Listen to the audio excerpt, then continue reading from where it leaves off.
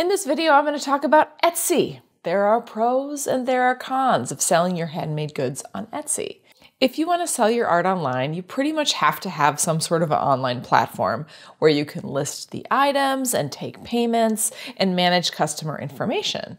There are a few options. You can list your art on your own website, you can use online art galleries, and you can even do everything through your DMs and a payment app.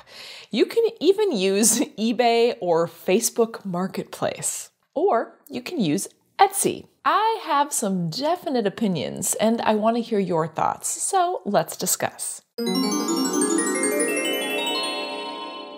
Welcome to the Josie Show, where it's artist-to-artist chat, where I talk about how to make art and how to sell art. I just happen to think that artists should get paid, and I want to support you and your genius creativity. Before I get started, I wanted to mention that I have a resource that can help you price your art.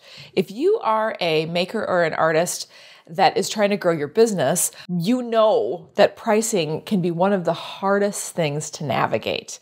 I have a whole PDF download that will give you everything you need to know to price your work in a way that will attract your customers and create excellent profit. Now, in this conversation about Etsy, I want to say right up front that the gold standard of selling your art online is to have your own website. I heartily recommend this for a few reasons. One is that you have complete control over how and when you sell. You don't have to share the revenue with anyone. You have design control so you can make your website look the way you want. And finally, it's professional and legitimizing to have your very own website to represent you and your talents. That said, building a website can be kind of a big deal. It takes a while to design. It takes some tech to get all the elements you'll need. So if you're not quite ready to build a website, is Etsy a good option in the short term? So here's what I think is great about Etsy. They've been around a while and people know what they are. They have done an incredible service to makers everywhere because they have been promoting buying handmade items from artists online. As Etsy has been promoting buying handmade, they have also been working behind the scenes with all the crazy artists and makers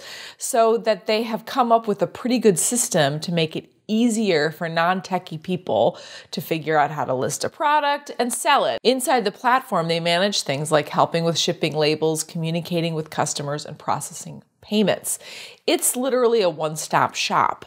If you are overwhelmed with the details of product listings, taking payments, and shipping logistics, Etsy may be a great place to start.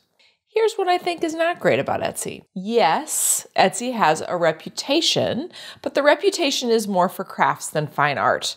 I don't really differentiate that much. I think there's a lot of blur in those categories, and there are artists who sell on the site, but the quality overall of Etsy is highly irregular. There aren't any gatekeepers on Etsy that curate what can or cannot be presented, which can be good, but it will also mean that shopping on the site can be maddening because of the vast and occasionally bizarre search results.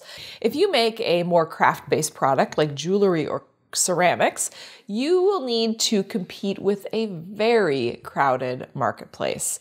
If you are starting from absolute zero on the app, it can be very difficult these days to get organic traffic, meaning that people searching for watercolor painting will actually ever see your watercolor paintings. That means you need to get used to driving traffic to your products through social media or your email list.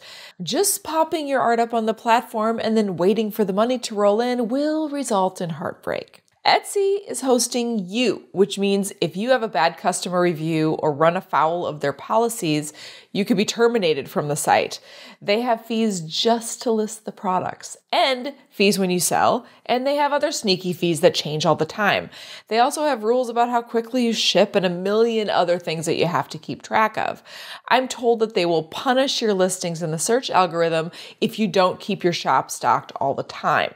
To sum up, I'm not wild about Etsy. I'm just not. Let's face it, the marketing is the same whether you are selling your work on Etsy, eBay, your own website, or out of the trunk of your car.